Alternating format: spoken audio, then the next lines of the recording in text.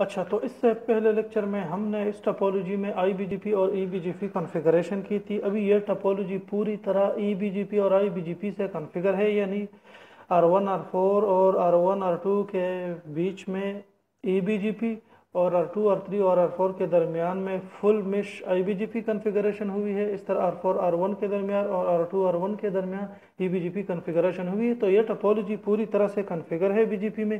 ابھی ادھر ہم نے صرف یہ دیکھنا ہے کہ راؤٹر آئی ڈی کیسے کام کرتی ہے۔ راؤٹر آئی ڈی جتنی چھوٹی ہوتی ہے اتنی وہ پریفریبل ہوتی ہے۔ تو اس ٹپولوجی میں بھی اگر ہم یہ 200.100.50.0 یہ والا نیٹورک اگر ہم R3 میں دیکھیں تو یہ R2 کے ذریعے سے R3 تک پہنچتا ہے۔ اس کی وجہ کیا ہے؟ اس کی وجہ یہ ہے کہ R2 کی راؤٹر آئی ڈی چھوٹی ہے۔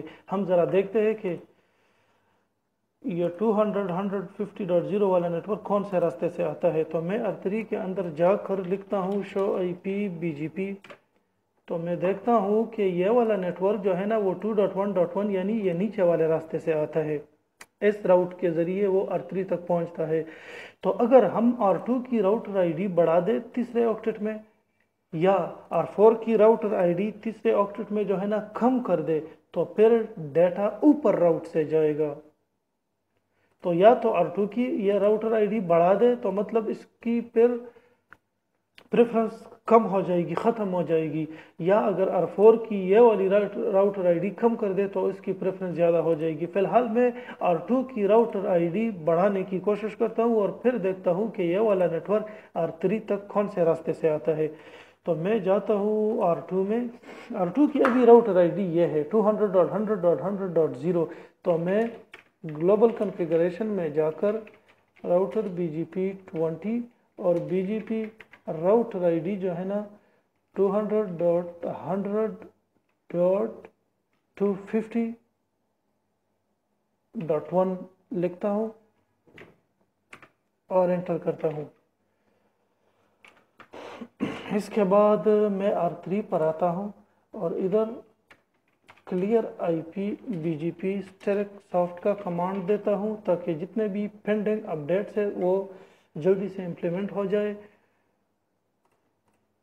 تو یہ میں نے انٹر کر دیا۔ ابھی میں دیکھتا ہوں شو آئی پی بی جی پی کے 200.100.50.0 والا نیٹورک کون سے راؤٹ سے آتا ہے R3 تک۔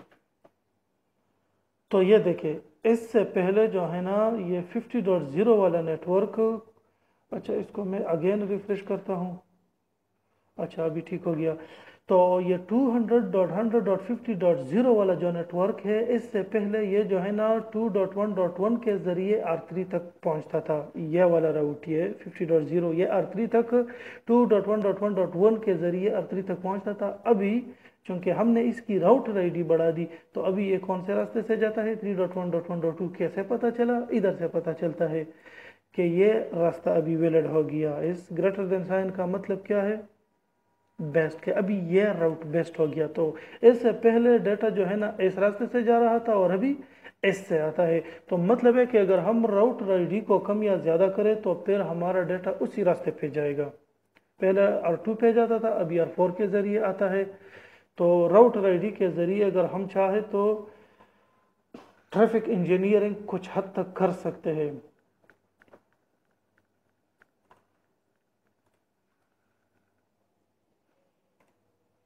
اچھا، اس کے بعد پھر اگر ہم یہ دیکھتے ہیں کہ ادھر فار ایگزامپل ایک ہی بجائے بہت سارے نیٹ ورک ہے اور ہم چاہتے ہیں کہ ان میں سے کچھ نیٹ ورک اس راستے سے جائے R4 کے ذریعے اور کچھ R1 کے ذریعے سے جائے، تو پھر آگے بات آ جاتی ہے بی جی پی ایٹریبیوٹس کی۔ تو وہ ایٹریبیوٹ، پہلا ایٹریبیوٹ جو ہے وہ ویٹ کا ایٹریبیوٹ ہے، وہ پھر ہم آگے کی لیکچر میں دیکھیں گے۔ فی الحال یہ صرف راؤٹر آئی ڈی کے حوالے سے تھا۔